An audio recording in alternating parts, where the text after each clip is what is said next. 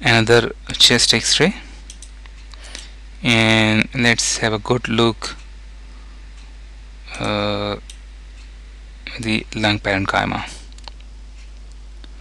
Lung tissue is made up of alveoli, means pneumocytes type 1 and type 2 cells, bronchi, pulmonary arteries and veins, and also interstitium, which is the space between alveoli of lungs that contains tiny blood vessels, lymphatics, and interstitial fluid that is leaked from blood vessels around alveoli.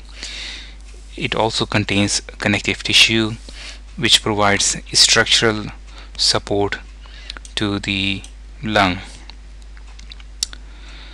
The lungs are a bit smaller in volume.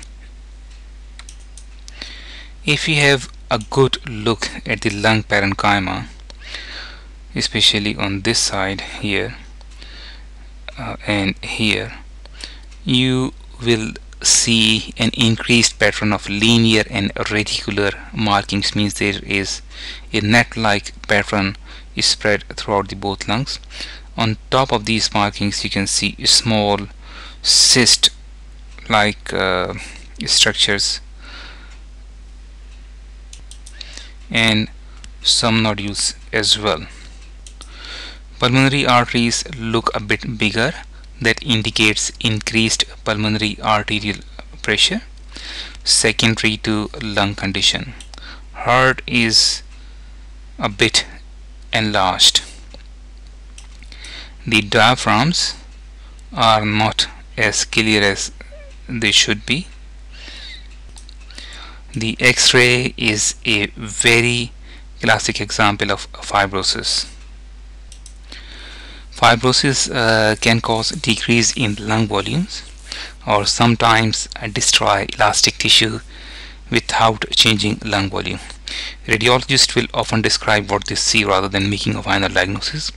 However, as in this case, an X-ray can be the first reliable diagnostic tool, first to indicate that there is something seriously wrong and also to direct treating physician in the right direction.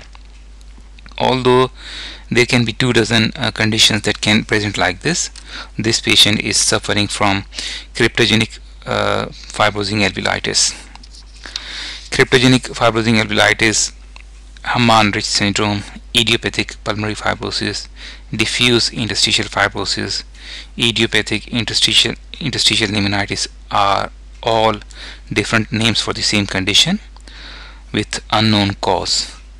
Cryptogenic and idiopathic both means of unknown cause or unknown origin, and fibrosis means literally scarring of tissue. It is a progressive condition that gets worse with time.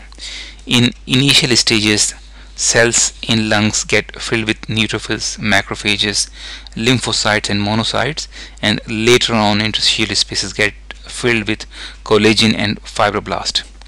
Collagen is the main protein of connective tissue, and fibroblasts are cells that actually make collagen. Interstitial space gets filled with fibrous tissue and hinders the process of gas exchange. Patient suffers from ventilation perfusion mismatch. Often oxygen therapy in late stages is not helpful as oxygen cannot pass through the collagen filled interstitium. Chest X-ray will show different patterns depending upon the stage: ground glass appearance, interstitial lines, as in this case, reticulonodular pattern. This is a very good example of reticulonodular pattern. Symptoms, biopsy, pulmonary function test, X-ray presentation all help making a diagnosis. Nearly all patients show signs of pulmonary hypertension in late stages. High resolution CT scan of chest in a different patient showing honeycomb pattern, and so these are honeycomb cyst, and fibrosis is visible throughout both lungs and some of the interstitial lines are also visible quite clearly. This is HRCT of chest. A normal chest X-ray with normal volume, normal heart size, vessels clearly visible, branching off and tapering off, and clear hemidiaphragms.